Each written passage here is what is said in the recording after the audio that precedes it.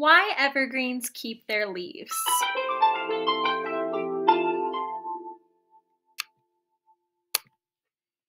One autumn evening, little Redbird settled down for one last sleep before flying south for winter.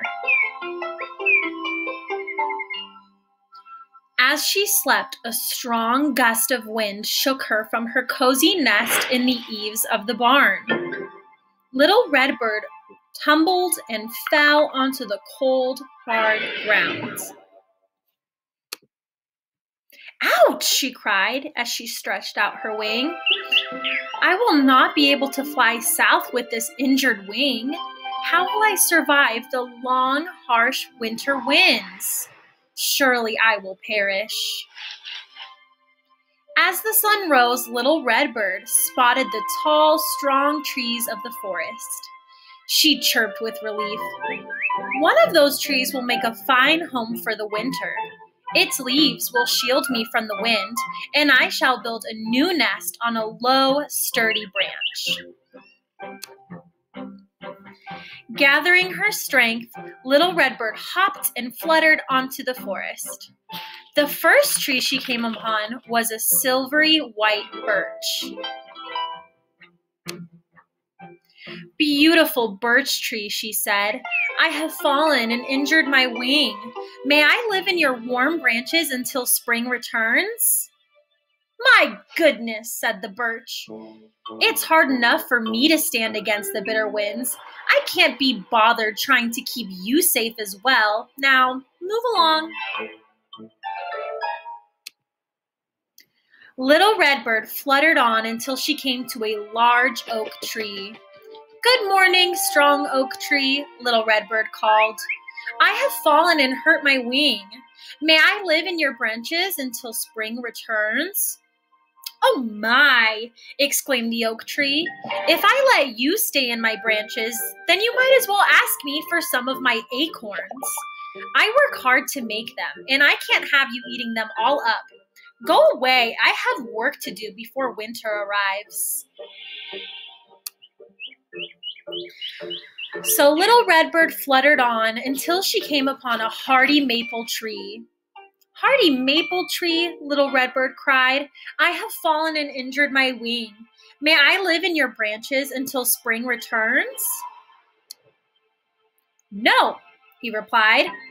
"I am too busy making sap for maple syrup. I have no time for little birds. Be on your way." Poor little Redbird didn't know what to do. Tears as big as raindrops streamed down her cheeks. "Little Redbird, why are you crying?" a voice called out. "Please come here so I can help you." Little Redbird looked up to see a smiling fir tree. She hopped over to him. "Oh, fir tree," little Redbird said, "I have fallen and hurt my wing.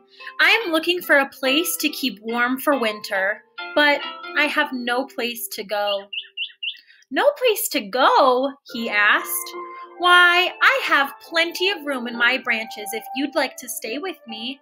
I will keep you safe and warm." "Thank you," cried little Redbird, "but I don't have enough strength to fly up to your branches." "Worry no more," he replied. "I'm happy to help too," a voice called out. Standing tall beside the fir tree was a beautiful blue spruce. "My branches are strong. I will shield you from the cold north wind," he said. "How kind of you," replied little Redbird. "I will care for you too," a lovely voice whispered through the pines. "I may be small, but I make big, juicy berries all winter long," said the juniper tree. "My berries will help heal you." So little Redbird built a warm nest inside the fir tree's branches and waited for winter's arrival. Not long afterward, the Frost Queen and her son, Jack, were out on an evening stroll through the forest. "Mother, may I touch the leaves on every tree in the forest?" Jack asked. No, Jack, his mother replied. See those 3 trees? She said as she pointed. They were very kind to one of my precious birds who had injured her wing. They gave her a place to rest, and food to eat. You may touch the leaves on every tree in the forest except for the fir, spruce, and juniper. They may keep their leaves all year round, she replied, and they shall forevermore be called evergreen.